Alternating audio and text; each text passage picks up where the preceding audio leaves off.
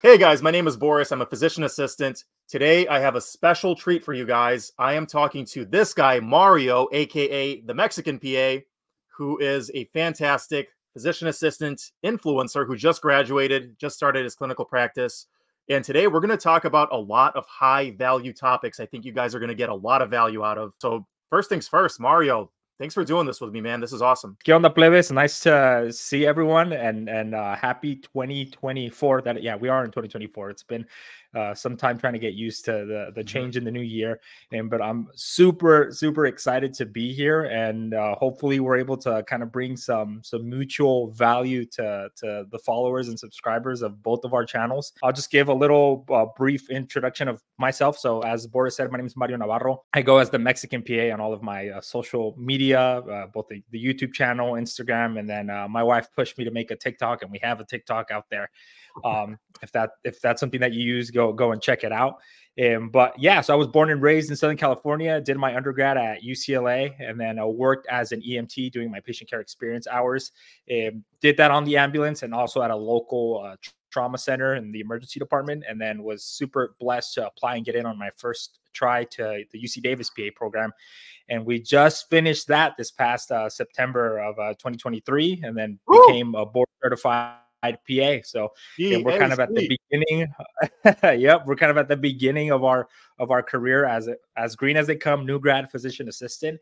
But really the goal of the social media has always been to just bring value to pre-PA students, current PA students, and just help you guys along the journey and be that, I call it that hermano, that big brother kind of mentor that a lot of us did not have growing up, and I come from a household where there's really no one in medicine, and that caused some particular challenges in terms of finding mentorship and kind of making, I made a lot of mistakes and kind of learned a lot along the way, and just hope to kind of share that, just like Boris is on your channel. It's funny how many of these like influencers and folks that you talk to that you're just kind of drawn to for some reason, when they start talking, you realize how similar your journeys were.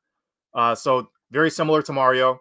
My name is Boris, physician assistant. Like I said before, I actually knew I wanted to practice medicine while I was an engineering student at a place called RIT back in 2007, possibly before some of you guys were born, very long time ago. But I was watching an episode of Scrubs, and just like that, it clicked. I was like, I don't want to be an engineer. I want to be a doctor. Didn't know what a PA was, but I knew I wanted to practice medicine. So from that on, the dream was born. Lots and lots of steps along the way, about 10 years worth before I finally actually got into PA school. And now I've been practicing, I think, fairly successfully as a physician assistant for 2 years. Really enjoying my job. Definitely made the right choice back in 2007. What I was saying, how I feel like my story is similar to Mario's. Also, first-generation American college student as well. Nobody in medicine in my family for at least a couple generations.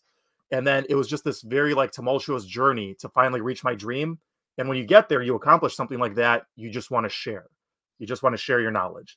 So that's why I made the channel. Just like Mario, we're here to bring you guys up. Yep. And it's, we were discussing this off camera before. It's like such a privilege to be able to be on these platforms and kind of bring just these types of discussions, because of course they're really, when people ask me like, who's your audience? There's always like this like avatar of the person that you're directing your content to. And really, at least for me, it's Mario from 4 or 5 or 6 years ago, who I like that. Had no idea, what he was getting into or where he was going.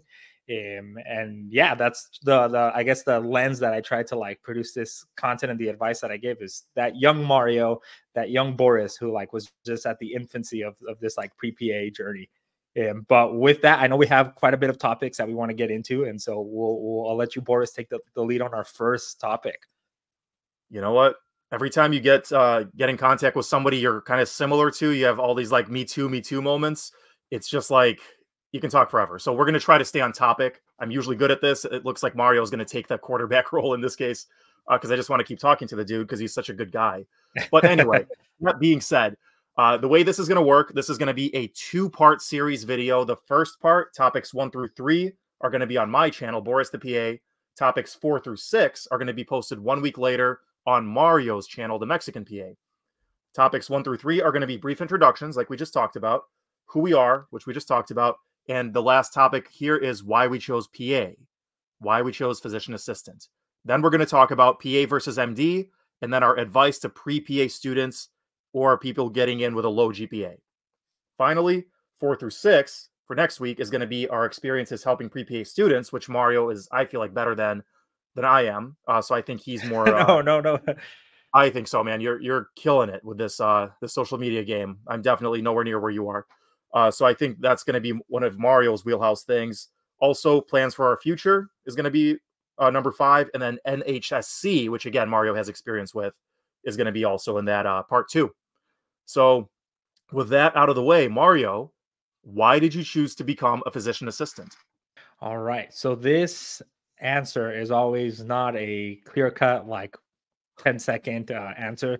There's, I think, a lot of experiences that I had as a student, both in the undergrad at UCLA and then also during while I was acquiring my patient care experiences as an EMT, that really like influenced and solidified like my desire to become a physician assistant.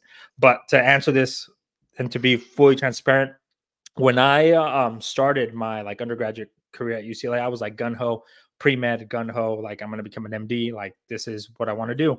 And it really, that was the plan all along, but it wasn't until my junior year of college, if I remember this correctly, and my wife may correct me in the comments later when she watches this, I actually suffered a spontaneous pneumothorax of the right side of my lung. And so for those that don't know what a pneumothorax is, it's a collapsed lung. Reasons for it was just spontaneous. The CT scan showed like some air blebs that apparently popped and caused some air to get in there. And from getting that that health issue or health emergency, I actually walked, which looking back at it probably wasn't the best thing because it probably made the pneumothorax worse. But I walked my butt from I think it was in an English class when I like went to crack my back, and then I felt like I was out of breath. And I had just finished my EMT course. I was like, is this a pneumo? This might be a pneumo. And so I was already like kind of self-diagnosing myself, but I was like, all right, let me get out of here. I walked about a half mile to the ASH Center at UCLA, which is like the student clinic, and was seen and treated for the first time by a PA. I had never encountered a PA before. And so this guy like talked to me, listened to my lung sounds, and he was like, and your lungs sound fine, but let's get an x-ray just in case. So we had a high suspicion for it. And then from that x-ray, we were able to see that it was about 15 to 20% diminished. And yeah, from that experience, like that was the first time I encountered a PA, and it was the best and scariest thing that ever happened to me. Best because I was introduced to this amazing profession, and worse because getting a chest tube and having someone essentially puncture your pleural wall with a needle is probably by far the most painful experience I have ever had. But yeah, it was something that essentially changed the course of my career. And from that began the process. I'm sure, Boris, you probably had a similar experience where you started to research, what is this PA profession all about? What does it stand for? Why was it created? And really getting into the rich history of our profession. But it really came down to one, the flexibility, or what we like to throw around in the PA world as lateral mobility, to be able to switch specialties. That was something that I was highly interested in and still am now, because I just have a lot of interests. There's a lot of fields that I am interested in, both family medicine, emergency medicine, and there's also surgical subspecialties that like interest me as well. And so I knew, as I was doing this research, I'm like, this is really cool that I would essentially be trained as a jack of all trades and would have that essentially ability and training to one, move around between specialties. And I know that for a lot of students, that's one of the big factors when they choose PA over like MD or another health profession. That was really a big factor for me, as well as looking at the opportunity cost of the length of schooling, the cost of training, and really what that would mean for me from like a financial perspective in terms of like, because at that time when I was planning on doing this, I had heard about, for instance, the National Health Service Corps scholarship, which I received, but I knew that that wasn't a guarantee. And so I knew that I had to kind of make the decision based on the facts that I was probably going to have to take on a certain amount of debt to get this like graduate level education. And so that the cost of education coupled with the ability to essentially move between specialties, that really sealed the deal for me to become a PA. And one thing that I will add, for students that are like writing their personal statements or like trying to echo this desire about you choosing PA, really the best way to spin it in your statements or when you're talking to people is that the lateral mobility isn't just for you to be able to switch specialties and fulfill your desires of education, but really that lateral mobility allows you to be what your community needs you to be. So if your community needs a family medicine provider or a men's health provider or a women's health provider or whatever blank provider, you can be that as a PA. And so it's really about meeting the needs of our community and being a flexible team player on the healthcare team. And so yeah, that's my little spiel on that. I want to piggyback on that last thing real quick. I think the best way to do that would be to provide an example. Yeah. So for instance, in your shadowing or in your, PCE hour experience, let's say you worked at an ER and one of the providers, one of the PAs working there was like, they had experience in ortho or something. So they were like the go-to ortho guy. If you need something splinted, if you need an x-ray read and the radiologist isn't available, there's the ortho guy. He knows what he's doing, but now he's also helping in the ER. So like you got his experience. Then you got someone who worked in cardio. So like, and actually in my own practice, I noticed that like you have someone to text who worked in cardiology for 10 years. Now she's working urgent care with us. So we text her, hey, I don't know about this. My soup doc isn't answering yet. What do you think? And she's always happy to help. So it's the lateral mobility. It's getting like the experience that your community needs, but it's also more of a team-based approach to medicine more than I'm the doctor, I'm in charge, I know everything. It's more like, no, we're going to spread out that knowledge and we're going to help each other, which I love about the profession myself. 100% agree. And that's really the strongest answers, both on a personal statement and during an interview, when you're interplaying your own experiences and stories, because it's evidence that you know what you're talking about and you're just not, speaking from these like euphemisms or hypotheticals that you've made up. And so I love that. Love that. Yeah. So I will switch and give you the reins. What was your kind of trigger towards moving? Because you gave us a little insight into you being pre-med, it sounds like, as well. So yeah, well, how was that journey for you? Yeah. So I mean, like Mario said, most of my stories kind of told. I was sitting there in my dorm room as an engineering major. And just like I watched an episode of Scrubs and something just clicked. I want to practice medicine. I don't want to do engineering. And looking back on that, and then if you've seen my video about my personal statement, I go into the fact that it's just this personal connection that the doctor made with the patient. Because in engineering, there's no personal connection. It's you, it's a spreadsheet, it's like a document. You're designing things, it's all math and physics and things that make sense logically, but there's no connection. And I felt like that's something that I really needed in my life as a human being. I like to be able to sit with people like I am with Mario, connect about things we agree about, disconnect or disagree about, share experiences, just be a human being. I felt like I needed that every day, and I couldn't really be happy long-term without that in my life. So I thought, hey, I mean, what's the best way to do that than being a doctor? There's other ways to do that now. I see that. But just like Mario, I was like, I want to practice medicine. I like this. This is cool. Obviously, I'm going to be a doctor. And then years later, as I'm on this pre-med path, I feel I meet more people. More people are going like, oh, I'm going to PA school, not medical school. What's that? And then they tell you, and then you're like, holy crap, this is it. And then you start shadowing, and then you realize more and more, this is it. And so the more you learn about the PA career, the more you realize it's for you. If it's for you. Some people, they're destined to be MDs, DOs, CRNAs, whatever's for you. But for me, PA was it. I really love being able to switch specialties. I think the thing that I love the most about it, having practiced it myself, and also just like before I even got into school, is the level that you're at. You're not the top of the chain. You have a lot of autonomy in a lot of jobs like mine. Right now, I'm usually alone in the clinic by myself, making all the decisions unless something is like I need help. But you have a lot of autonomy, but you're not the top dog. You're more of an employee. There's more freedom. There's always help if you need it. And people expect you to sometimes need help. It's more team-based. So there's always people wanting to help you. It's a lower level of responsibility, which to some people might be bad, but to me it's good because it's a lower level of stress. It's also a lower level of time commitment and financial commitment. And also just personally on a math level, I went to the military for 5 years to pay for grad school and for undergrad. And so I already gave up my 20s doing stuff I didn't want to do. I was not ready to give up my 30s to give up stuff I didn't want to do, like school. So I was like 2-year training, get to practice medicine, team-based approach. You get to like have a lot of freedom while still making a great living and practicing medicine. It was a no-brainer. It was just a no-brainer. Yep. And to add to that, also a slightly lower level of liability as well, because again, with that supervising physician agreement, just to make it clear, I stand in the camp that there's a lot of talk about getting us full practice autonomy and not having a supervising physician, and I do not sit in that boat or a camp.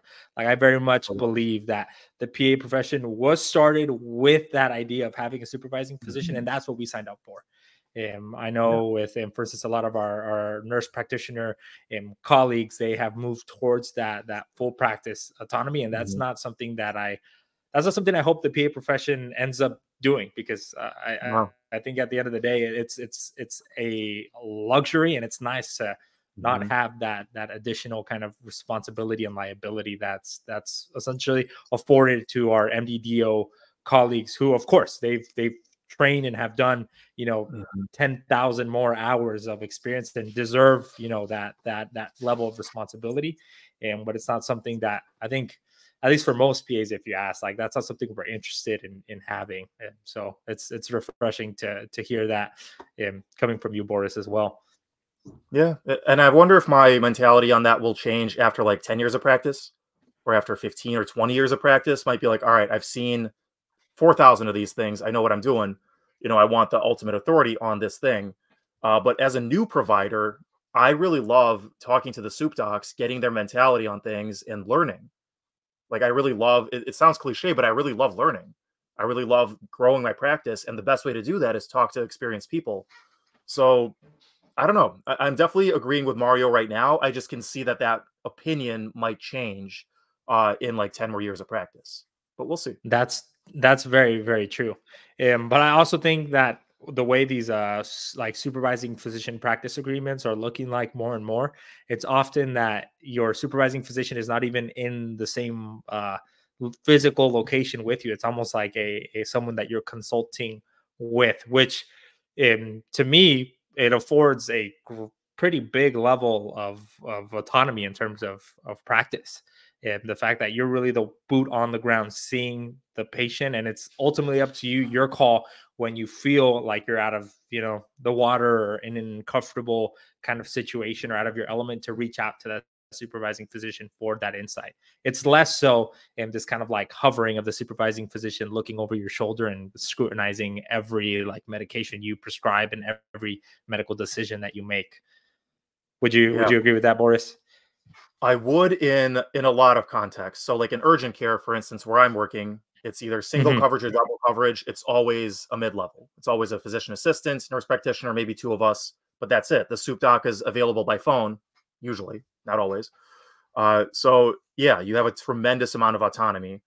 So one of the things that you echoed and I completely agree with is just like a better work-life balance, a little bit less stress, which is awesome aspects about the PA profession. And for instance, the fact that we don't have to complete a 3 to 4 or 5 year residency, which, as we know from like the literature that's out there, like burnout rates are through the roof. And really, as the years progress and as more providers are on social media, it's becoming very clear, I think, to pre-med, pre-health, pre-PA students, they're becoming more interested, more than ever before, like, in what is my work-life balance going to look like 10, 15 years from now. And so, yeah, it's awesome that at least the PA affords a better kind of lifestyle, as you mentioned. And we were also ranked number 2, right, on the US News report recently. Yeah, right after our twin brother, nurse practitioner. You know what I mean? So it's essentially number 1. Yeah, essentially number 1. Yeah. They couldn't put 2 number 1s, but if they did, we would have been up there. We're both number 1. Yeah. But with that, we'll dive into our next topic. I don't think I have it open, so I'll let you guide us into the next. The funny thing is, we actually kind of covered half of it already. PA versus MD is our next topic. Okay. Okay. And I just kind of want to go back to what you said, how in some practices you do kind of have an MD hovering and scrutinizing everything, and in some you don't. So in some places, like for instance, in surgery, in certain emergency rooms, like bigger hospitals, internal medicine, anywhere that's bigger and has a lot of MDs working, yeah, you're probably going to be scrutinized, especially when you're brand new. And even when you're practicing for 30 years, you're going to be scrutinized. It's not going to be done exactly the way that the physician wants. And then you, as the physician assistant, have to go change everything that you do. Which to me, I could see that would be frustrating. Everywhere I've worked, primary care and urgent care, there's a ton of autonomy, and I can't imagine practicing any other way. But if you do get to a point where you're not really sure, there's always somebody to ask. But I just didn't want to communicate that like all practices are that autonomous. They're definitely not. There's definitely jobs where you're not 100%. Yeah, and that's the case in some of the stuff that I saw. I did a cardiothoracic surgery rotation, and it's like the oversight is very clear because again, the margin for error with these patients that are extremely sick is that much smaller, and so you want that kind of physician oversight in those contexts like cardiothoracic surgery or emergency medicine. And of course, with every practice, it varies. And as you become more experienced and your supervising physicians begin to trust you more, and again, kind of release a little bit more of that autonomy as they see fit for the practice. But yeah, I love that you clarify that because it really is a practice dependent. Yeah. 100%. I'm actually glad that you mentioned cardiothoracic surgery because that's an excellent segue into PA versus MD. There's obviously a lot of differences. Some people think, especially kind of people that aren't familiar with a lot of medical jobs, you come in the room, you got your stethoscope, you're the provider, they think you're the doctor. They even say, oh, the doctor said this. So like, no, I'm a PA. I literally introduced myself as a PA. To a lot of people, like people who are not in medicine, a provider is a doctor. To us, who know better, who are in medicine, we realize there's a massive difference. So using the example of cardiothoracic surgery.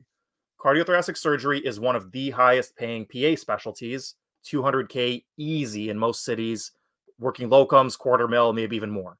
Insane money for a PA. Absolutely nuts. Yeah, my supervising physician assistant, to just interject, was pulling in 300K a year, which is like mind blowing. Working like 70 hours or working like normal hours? Oh no, working like 70 hours. Yeah. That I think it was she brought about 100K in overtime pay.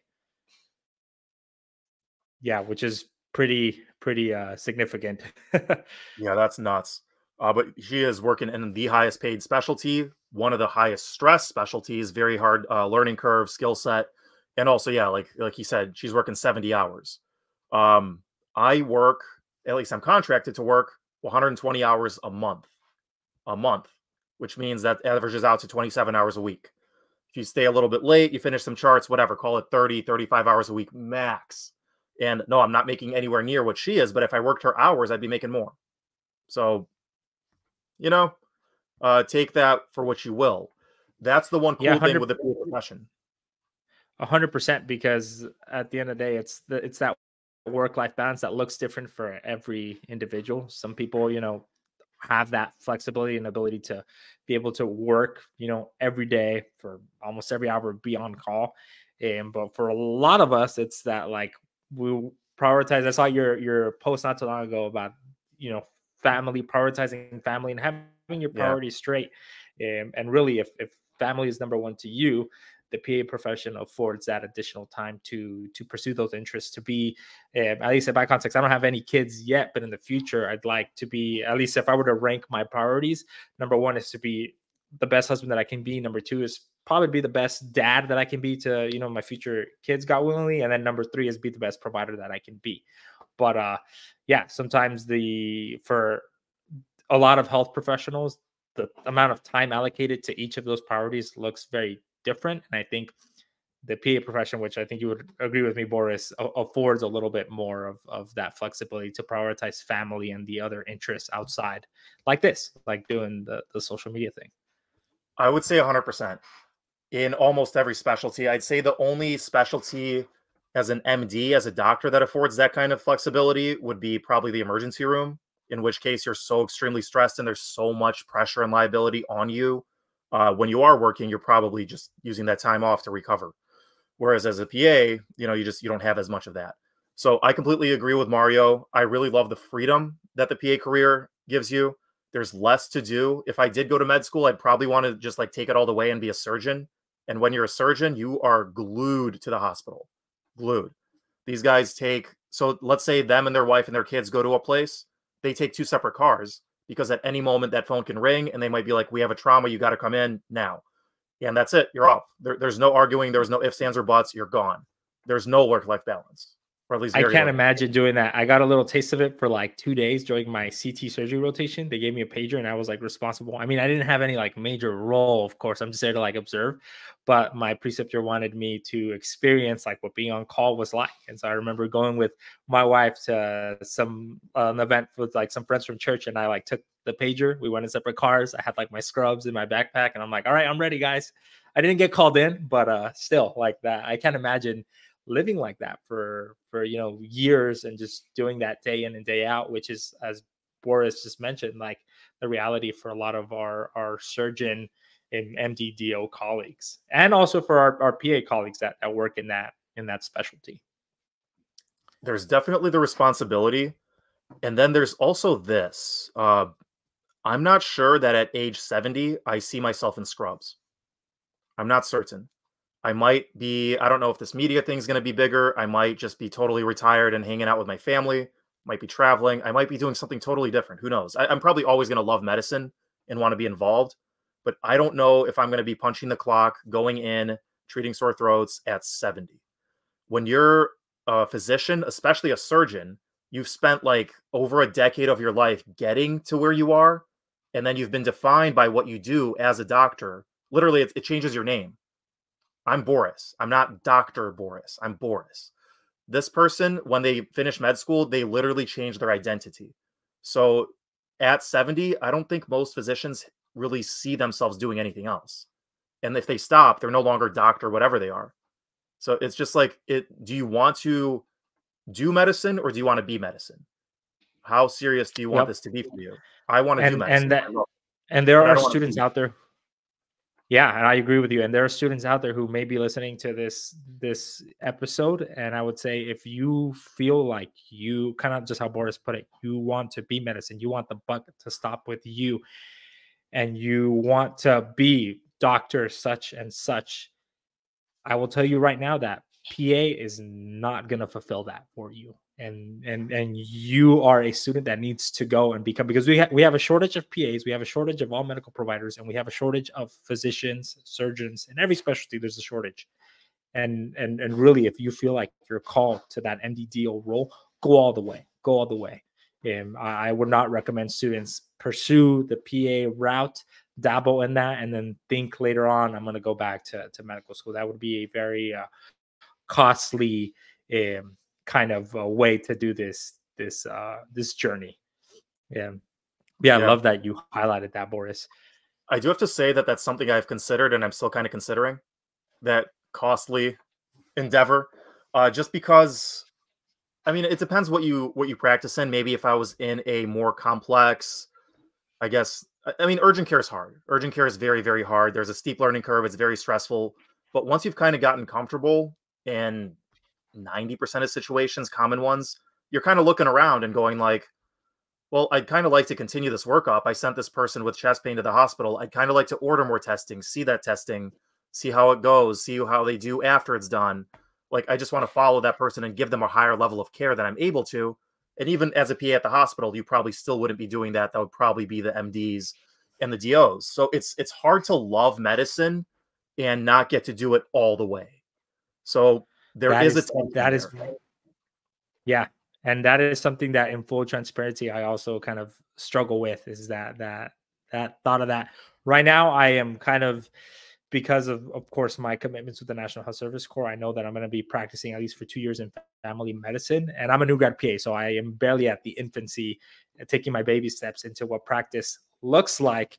But, who knows? That's kind of like how Boris mentioned. It's not something that's completely out of the picture, because like you mentioned, it's hard to love medicine and be passionate about it, but also be kind of limited in our roles, because there are, as you've hinted at already, there are clear limitations to what we can do to the certain workups.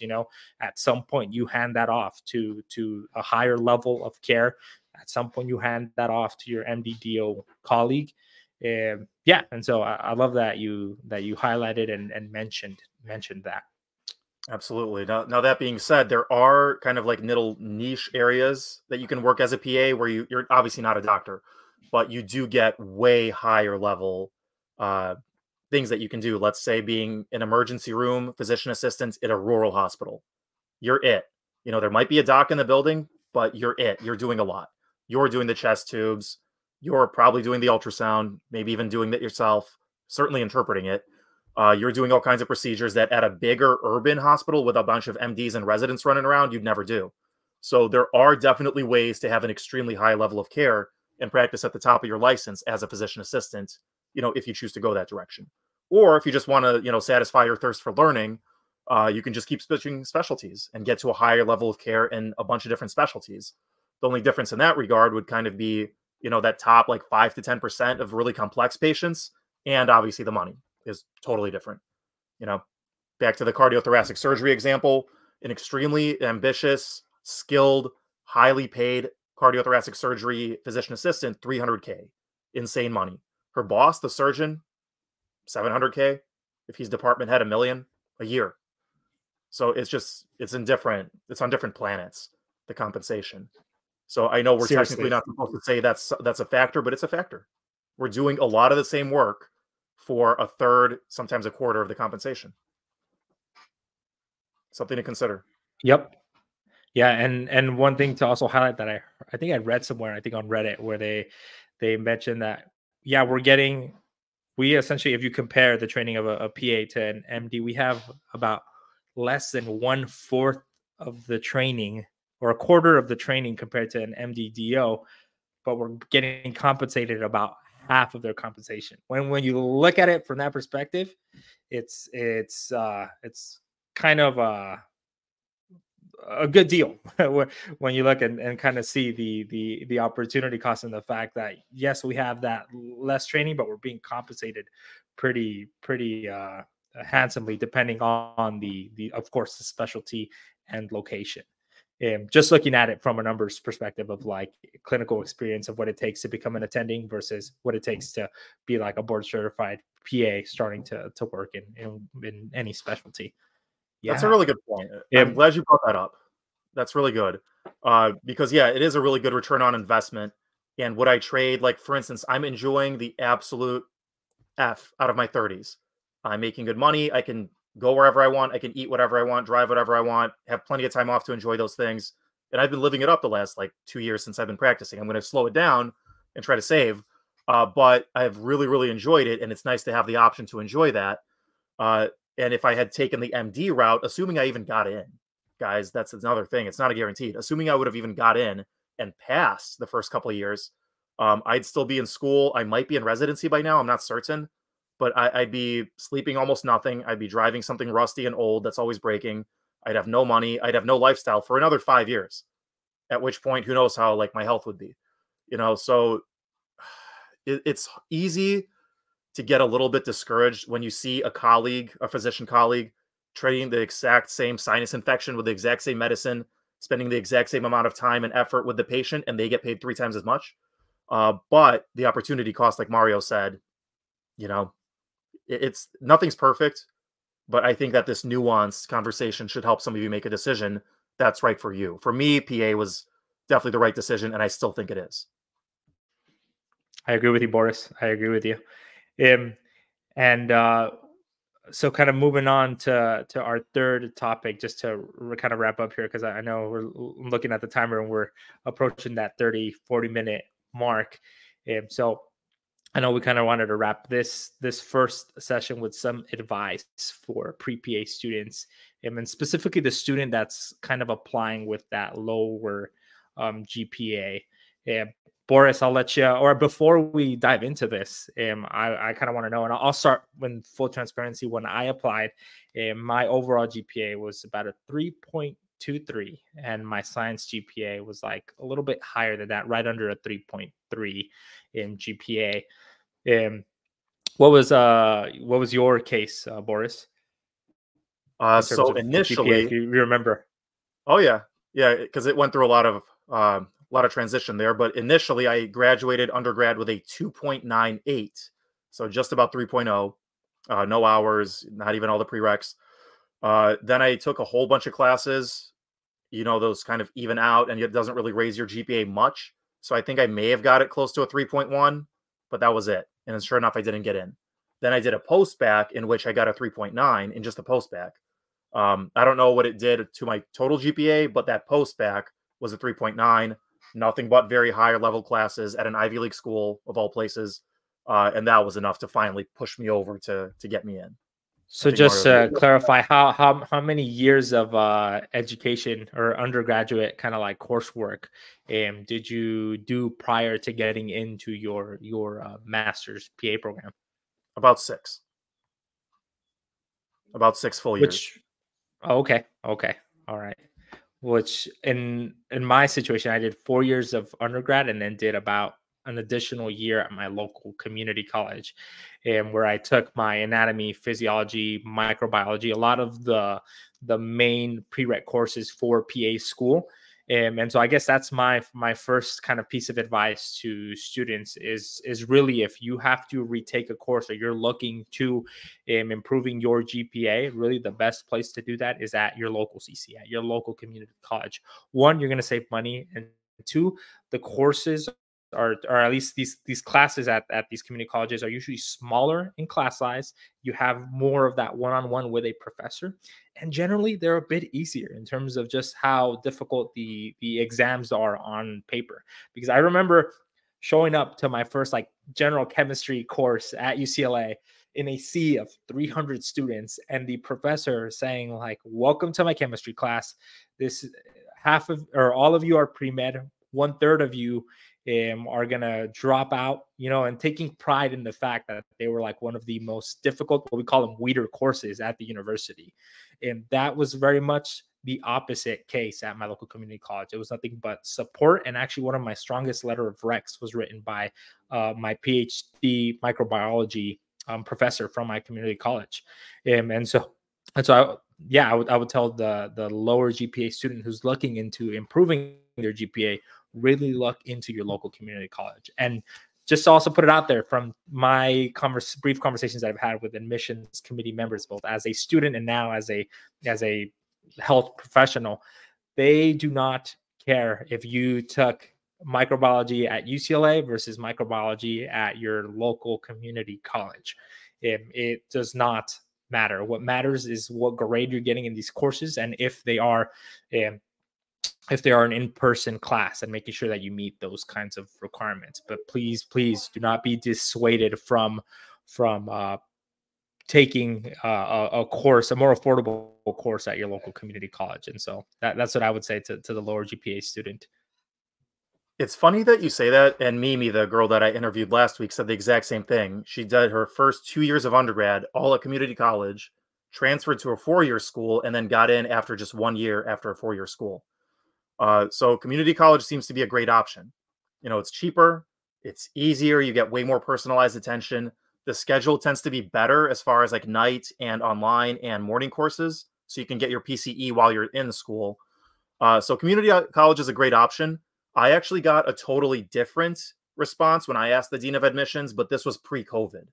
So they actually recommended maybe 1 or 2 from community or online, but primarily they want their classes from 4-year brick and mortar institutions. But COVID changed all of that. So that may not be a reality anymore. It may be becoming a reality again now that we're kind of out of the COVID thing. So definitely talk to admissions at whatever schools you're interested in to see what their preference is. Because you don't want to like commit a year to community college or to a different school and then find out, that wasn't a good idea for you specifically.